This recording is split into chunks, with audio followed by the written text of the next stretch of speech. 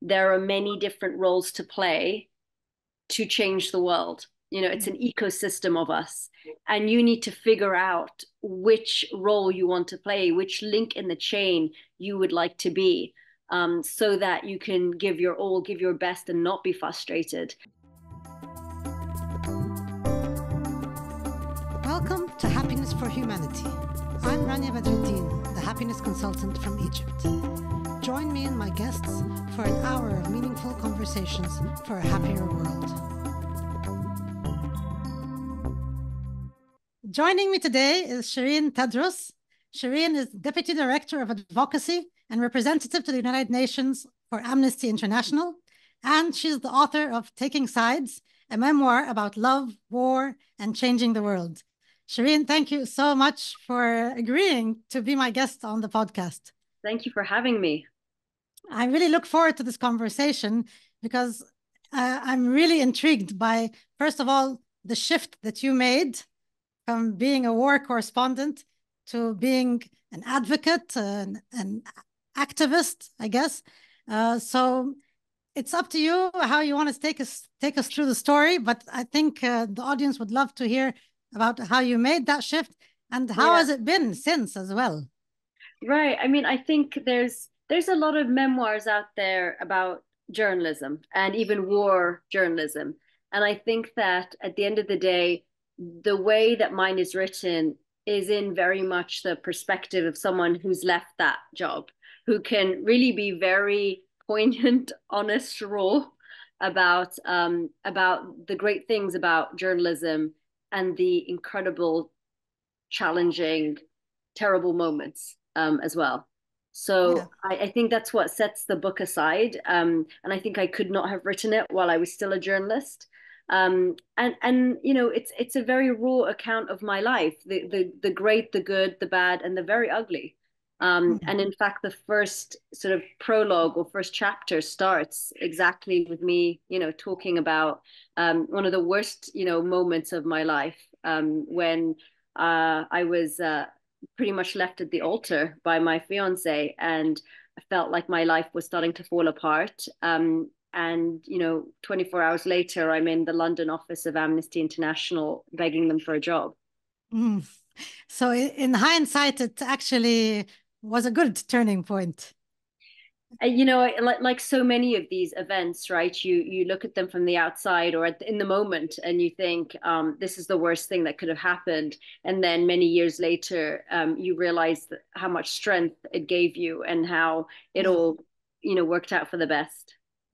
Yes. So I know that one of the reasons you didn't want to be a war correspondent anymore is the frustration associated with that. Is that correct?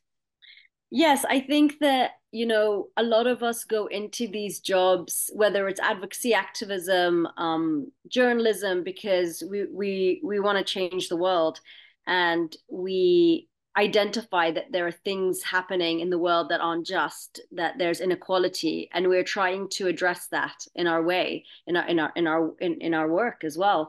I think that what the book says is there are many different roles to play to change the world. It's an ecosystem of us, and you need to figure out which role you want to play, which link in the chain you would like to be, so that you can give your all, give your best, and not be frustrated. And I think my realization was that journalism wasn't my role. That it's an important role. Don't get me wrong. I don't think change can happen without the kind of very brave reporting that happens. But it wasn't what I felt like I wanted to do.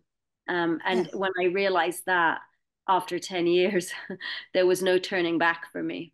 And so now you feel what you are doing is more aligned with who you are, with your skills, with sort of your interests. Yeah, I think that I think, put very simply, I sleep better at night, and I don't have the guilt issues and the sadness that I had when I was a journalist. I mean, I remember one of my last, and this isn't even in the book, but I remember one of my my last trips with Sky News was to Yemen, and I did this report about this young girl, and you know the war that is raging on now continues. You know, was just sort of at its start, and it was taking such a huge toll, especially on the kids that didn't understand this, that didn't know what was going on, that were losing parents and families and so on. And I did a report on her, and I remember leaving Yemen, getting on the plane, and my boss, you know, messaging me going, "We're not going to be able to play that report today because there's I don't know what going on in Iraq, and we need you to get to Baghdad, please." And I said, "But if I get to Baghdad and I file from there, I'm not going to be able to file another story from Yemen, you know, the story that I just filmed." And they're like, "Yeah, we'll do that one another day, another." And I just remember this tremendous, because the news brain in me knew that this attack in Baghdad was the story. That's what people want to see. They're watching the news. Um, but something else in me felt so completely, you know, apart from just guilty, just useless. And what? But this is really important. This is so important to her. She gave me everything. She gave me. Mm. She cried her eyes out during that interview. And for what? I mean, and you know, I think that I just couldn't really live like that anymore. That wasn't my mandate. Should not have been to tell everyone what was going on in the world. My mandate should have been to try and fix what was going on that I could Yeah. see.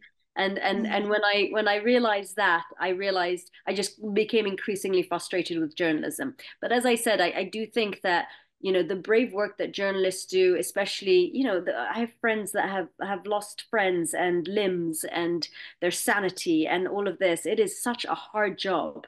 And you know, coming at it from where I am now as an advocate at the UN, we really couldn't do what we're doing without the journalists Yeah. essentially bringing the stories to the top and creating that kind of pressure that we then as advocates, you know, feed off and use, almost like, you know, bullets in a gun, that, you know, to make change. And so I always say I don't think I've ever appreciated journalists as much as I do now as an advocate, Mm. but that just wasn't my role. Yeah. No, no, I understand. Both roles to me, I mean, are so admirable and we need them both. But I think there's beauty in the story as well. Just for anybody listening, it's just about what works for you, where you think you can give your best, make the biggest change. And I think it's great that you found that.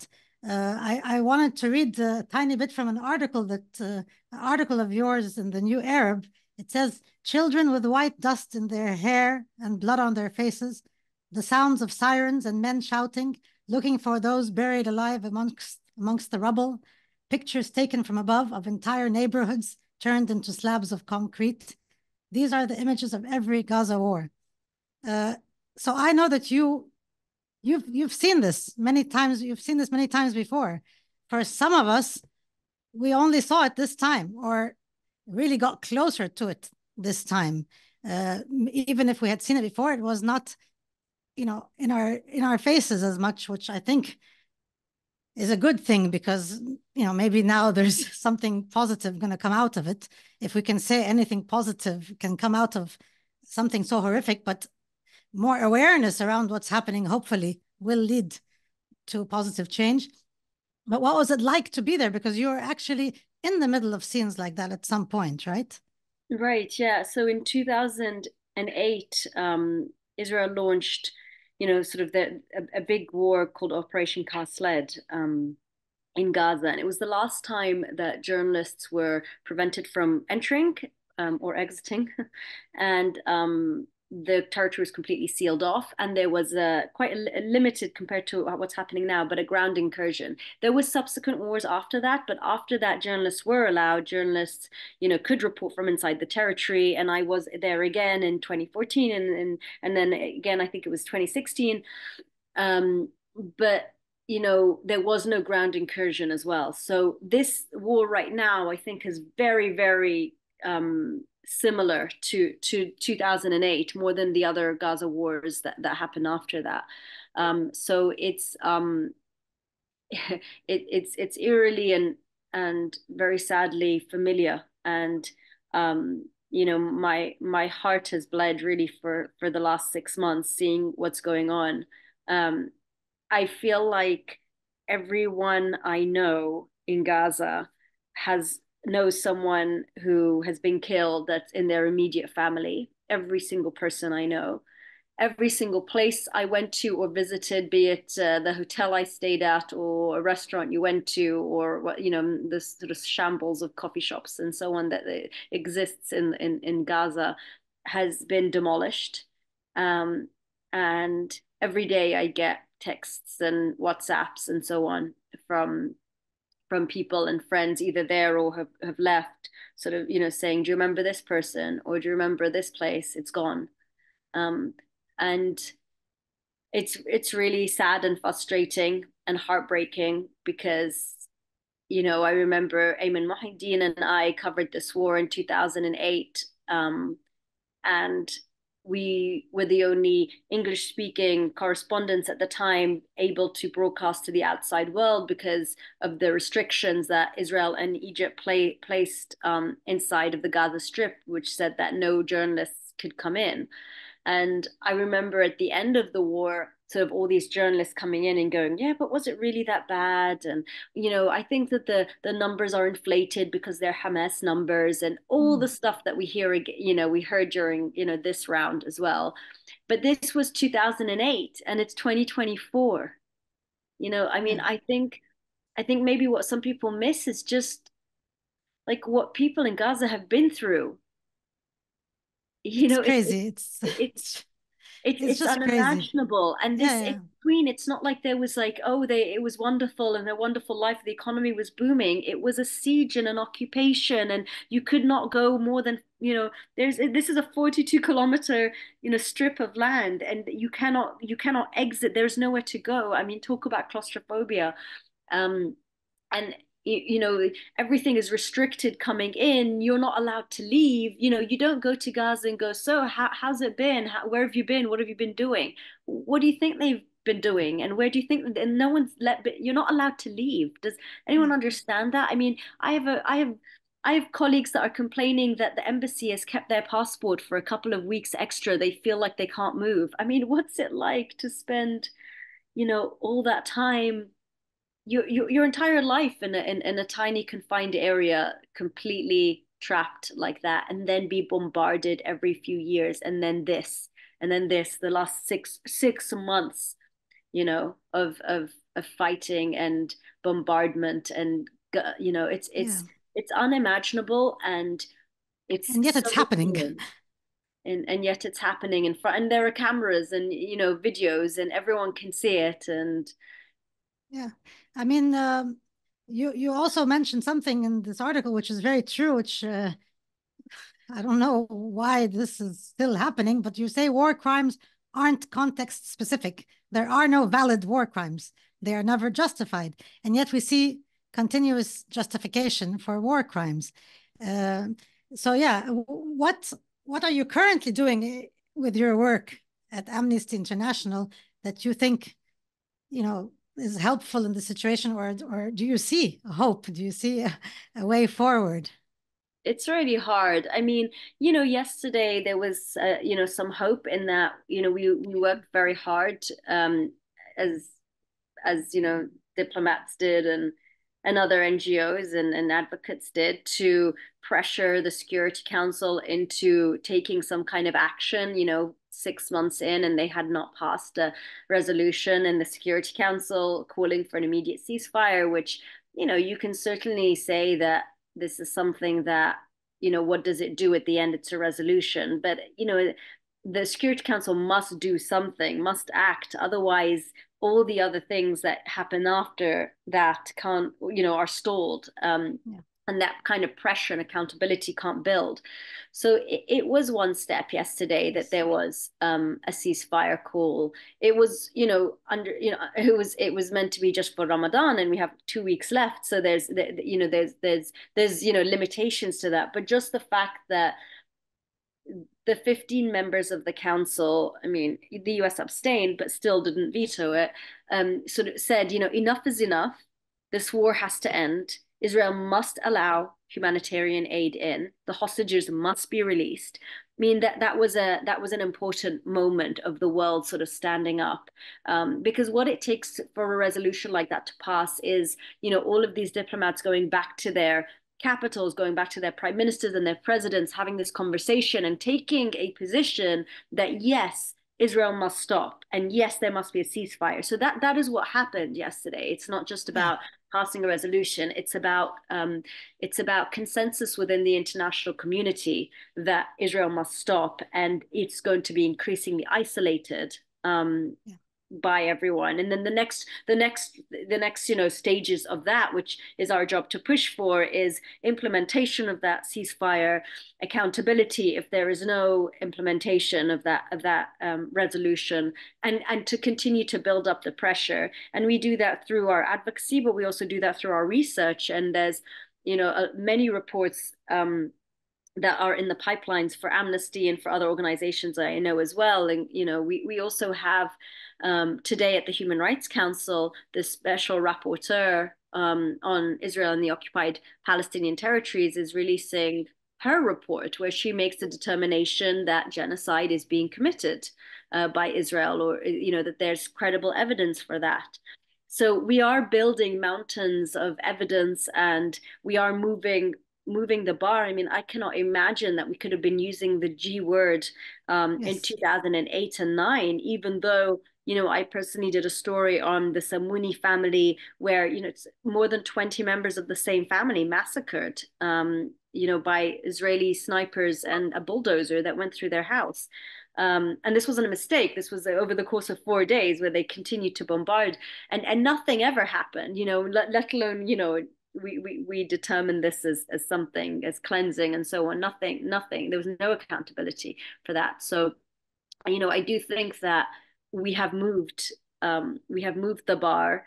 The conversation is growing, and people are using words like apartheid, genocide, ethnic cleansing in a way that was absent before. Yeah, for sure. Because also, I noticed when you use the word war, a lot of people have an issue using the word war because war. I mean, I actually don't know the actual definition of war. I wish it didn't exist, but my understanding is it's supposed to indicate, equal kind of power, and that's certainly not the situation. Uh, I mean, you have it's not supposed to include civilians in the first place. So, I Yeah. mean, what we're seeing now seems very far removed from what war is supposed to look like.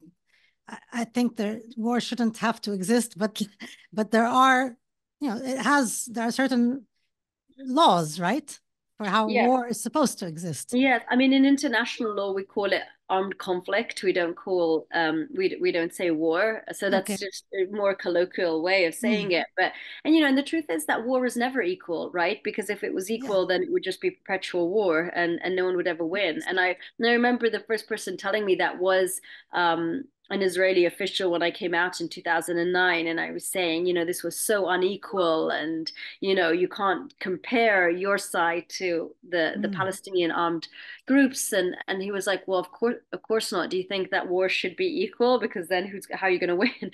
So like the ugliness of this is the inequality. I think that the problem is the way in which the story is told, Yes. by journalists, which try and equate them and sort of say, oh, this many people died here, and this many people died here, and this many people did this and this. So there's a Yeah. constant sense, to try and level out a conflict which is not level. And Yeah. in so doing, what's lost is the truth. Yes, and this brings me to something else. I'm reading a lot from your article just because I love a lot of the things you said, but it says the prevailing rhetoric will have you believe that you are either pro-Palestinian or pro-Israeli, with us or against us. It is a sad and damaged way to look at the situation. The truth is that is not your only choice. You can be pro-humanity and believe in every person's equal right to live in peace and dignity. So this podcast is called Happiness for Humanity for a reason. Actually, this was all triggered by the October 7th events and what was going on afterwards. I was going to be launching a different podcast, and then I Mm. realized, no, I'm not going to launch Rania's Happy Hour. It was supposed to be, and it was Mm. more about your individual happiness. And and how to achieve your goals. Of course, work through your traumas and, Mm, but then achieve your goals and so on. But I realized I don't want to just talk about our individual happiness. I want us to start addressing humanity as a whole. Where are we? I mean, we're very far removed from happiness for all of us. But I think we need to talk about happiness in that context, because if we talk only about happiness for the individual, well, maybe I'm happy if I see all these people leave this land because I want to be there. I mean, so it mm. can't just be about my happiness. We've got to start to take the conversation to collective humanity. So that's what I wanted to talk to you about as well. I mean, things like love and justice and collective humanity, where these are important things to talk about, and we don't talk about them enough. We don't even pick each other's brains about them enough. So if I was just going to throw that ball in your court, what do you think about any of those things? Yeah, I mean, I think that my book is like is really that epitomized, right? Like that's what I throw in there, the love and the humanity. I think that you know, it's like we're so criticized in the human rights field because we're sort of seen as naive, that we think that everyone is born equal and that everyone should have the same rights. And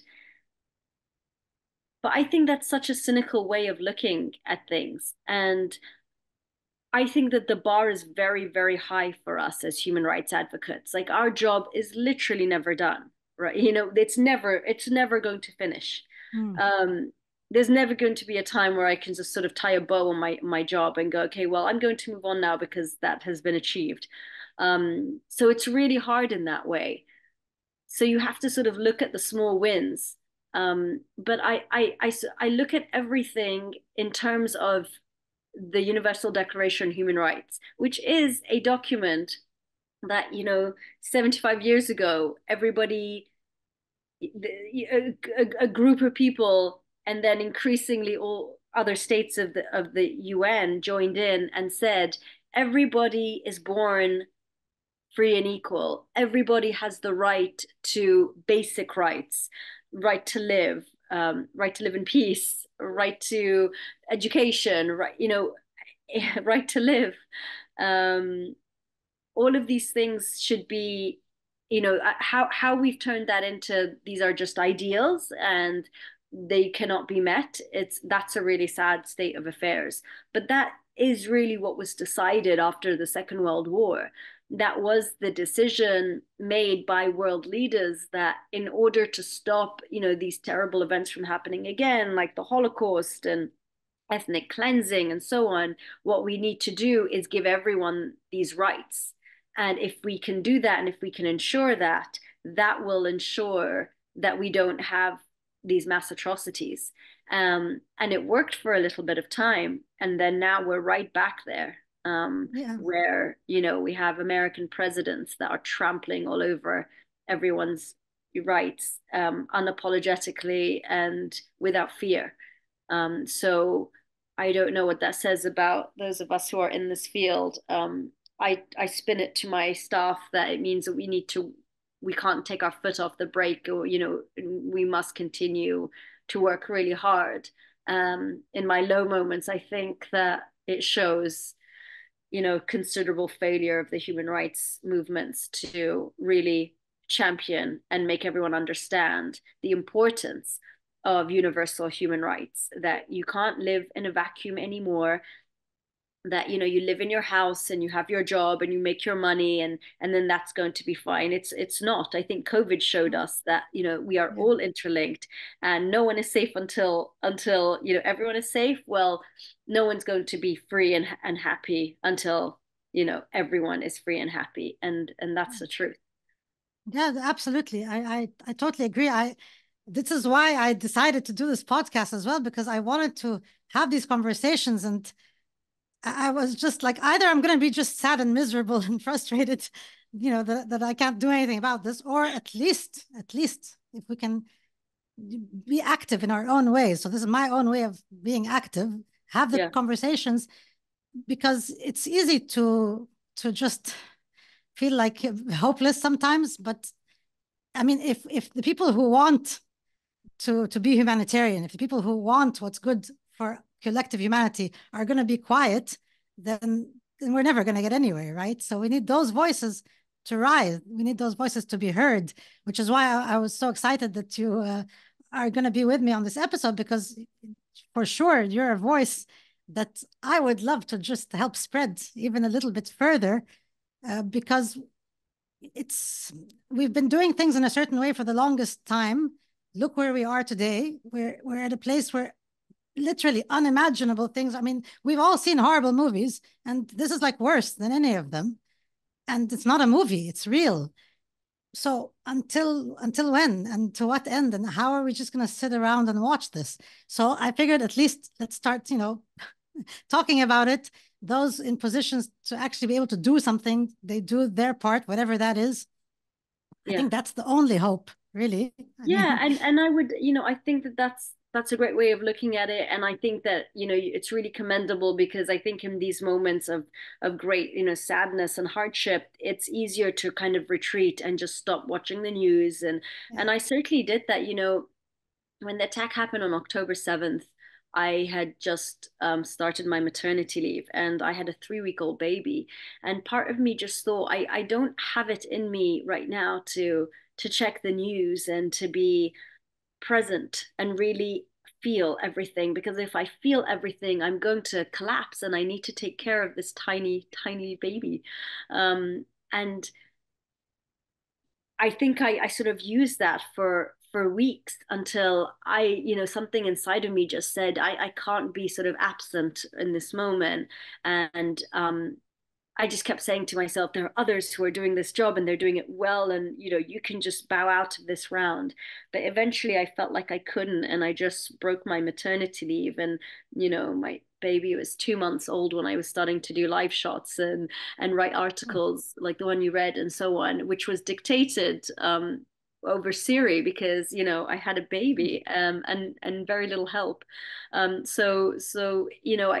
think that it's up to all of us to do something, because the truth is that if all of us did something, the world will change. And if we decide to not do something, if we decide this is too hard, this is too difficult, then nothing will change. It's really that simple. And that's also the message of the book. And I say, I started with a story about my maternity leave, just to say that I myself have these moments, right? Where I'm like, I can't deal, I can't watch, I can't. There will be other people who can do this.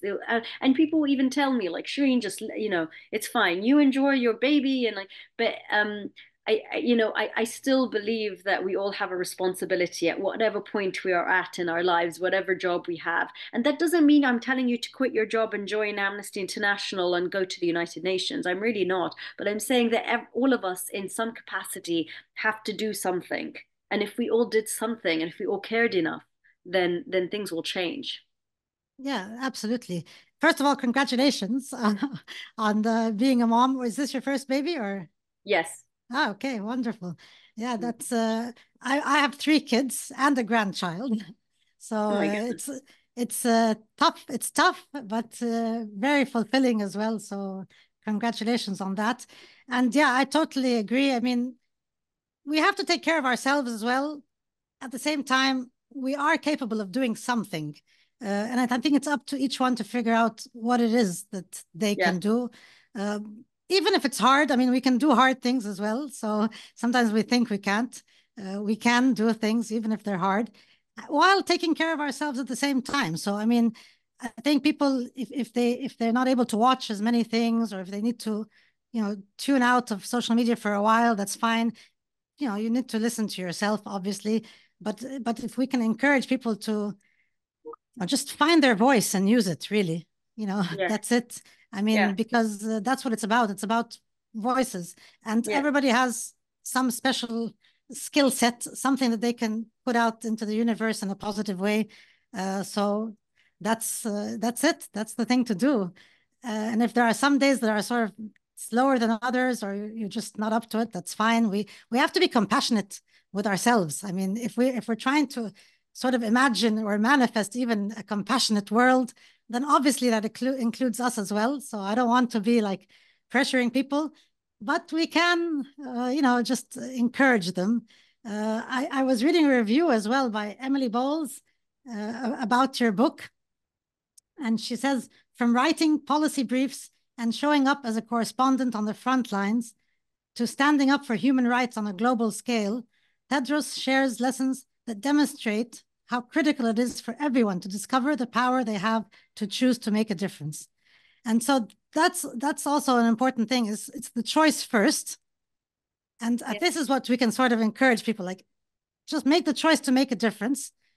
And of course, there are so many things that, are wrong really with what's happening in the world. There are many different countries where things are happening, and we can't all, or I mean, maybe we can, but it's hard for us all to take on all of those sort of causes. So it's just making a choice to take on a particular cause, or and then to figure out, once I've made the choice, okay, now what does that mean to me? What am I going to do?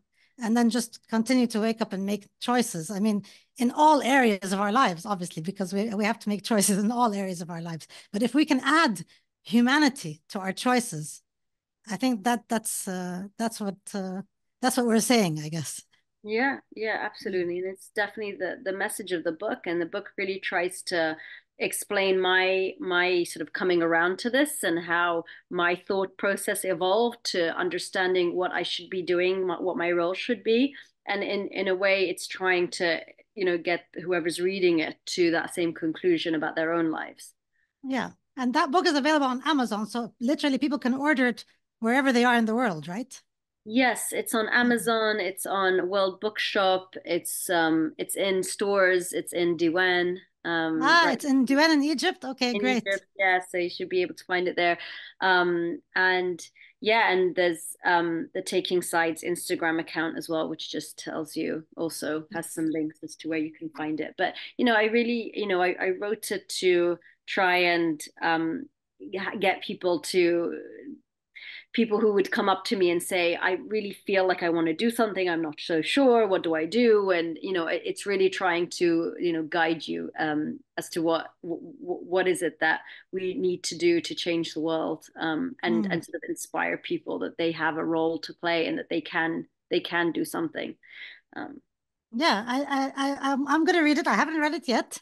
I've read a lot of things that you wrote or things about your book, but I'll go get it from Diwan. I wasn't sure if I was going to order it online or what, but now that I know it's in Diwan, I'll do that. Yeah, please I do. think we can all benefit from reading this book, Thank you. and I think it's about us realizing that even if we're this small in terms of the world population, we're still somebody, and every one person can make a difference. So I think people can keep that in mind as well. You're from Egypt, right? Yes, both my parents are Egyptian, and I lived in Egypt just after the 2011 revolution until I moved in 2016 to come here and join Amnesty International. So Wow, so you picked quite a difficult time to be living in yeah, Egypt. I mean, yeah. So I mean, I was working at the time for Al Jazeera, and then Sky News, and so I was living in Egypt because for work, and I covered the uprising, and then and that's a big part of this book is actually, Mm. and this is why it's available in Diwan, and why there's interest in it in Egypt, is because there is a good chunk of it. It's, I mean, I would say if there was two big chunks of reporting, it's Gaza and about the Egyptian uprising. Okay, So interesting. hopefully it will be, it's definitely relevant for this moment. And Mm. so much of what you have said is sort of the conclusion in the epilogue. So I'm sure you'll read the epilogue and it will sort of speak to you, because Yes. it's almost the exact same sort of speech that I give people at the end. Ah, really? Yeah. Well, I'm sure it will, because just from your Instagram account, I realized that okay, I want to talk. I want to have a conversation with you, because, as you said, actually, one gets tired of sometimes speaking in this way and being called naive. Yes. So when I come across somebody who I feel shares these similar values, and speaks up on similar things, then like I feel like, okay, I want to have a conversation with this person. So no, definitely, I'll go out and buy your book. Anybody listening in, please check it out as well. I'm sure it's Yeah. fascinating. You're in New York now. You live in New York now. Yes, so I'm in New York, near the UN. So Yes. yes, and I've just sort of gone back to work now after 6 months off. So I'm picking back up. But it was, Okay. this is my second week back, and we have a ceasefire resolution at least adopted at Yes. the Security Council. So I feel like I got sort of a good entry back in. Yes. Like we say in Egypt, وشك حلو عليهم. I like to think so. I did tell them that. I'm not sure I can claim. I'm not sure I can claim Yeah. an entire resolution, but yeah, that's the point, right? Is that every little bit helps and every person Yes. helps. Absolutely. Thank you so much. I really enjoyed having this conversation. Uh, I'm sure people who are listening or watching us today will have found something to take from this conversation and maybe do something with it. That's what I would love. Actually hear it and maybe be inspired, but actually also take some sort of action or make some sort of choice or decision. That would be great. This episode will be available very soon, and I'm excited for it to come out. And Sherine, do you have any last words that you'd like to say? Well, the postscript is 1 page long. I wonder, should I read it? Yeah, sure. It's short and it's very Yes, conversational. please, please. We all ask children what they want to be when they grow up. We almost never ask them what they want to do. Too often, we don't ask them to think about what contribution they want to make to the world or empower them to believe they can change it. Changing the world seems too large a task. Society tries to shame us into thinking we're naive for even attempting to make a difference. That is for others to do, those with power and influence, not us normal people. I grew up with this mentality, watching reporters on television thinking I could never be in their place, seeing starving kids in Cairo slums and feeling that something was wrong, but that it wasn't in my power to change it. But over the years, my work has taught me that even if your role appears tiny and inconsequential in comparison to the magnitude of the situation you're trying to affect, everyone can play a part in changing the world. It just takes enough of us to care. My life did not go as planned. I'm not married with 3 children, nor am I a doctor or a lawyer or part of the other approved professions so often prescribed to aspirational women from immigrant families like mine. But by accepting who I am and recognizing the part of me that longed to dedicate myself to activism, I changed my life and found fulfillment. I even eventually fell in love again, this time with someone who makes me feel consistently valued, understood, and safe, and whose 2 wonderful children have transformed my life. I'm surrounded by love, have a deep and honest relationship with my parents, and a job I passionately believe in, even if I often still think I should be doing more. I don't have the perfect life or career, but I have found happiness by being honest about what I want, making choices in the absolute belief that although I am only one person, I can make a difference, that I need not be a bystander, that I can be someone who strives to change the world one small act at a time. Beautiful. That's so beautiful. I love it. Thank you so much for reading that. I'm glad you did. Yeah, it really touched me. I'm Thank you so so glad. much. Thank you. Thank you for inviting me and giving me this space. This was a perfect way to end the episode. Thanks again. And everybody listening in, I'll be back with another guest soon. Thank you, Sherine. Thank you, Rania. Take care. Thank you for tuning in to today's episode. Join me every other Thursday for a new one. Happiness for Humanity is available on YouTube and your favorite podcast platforms. If you found this episode valuable, please share it. Let's come together for a happier world.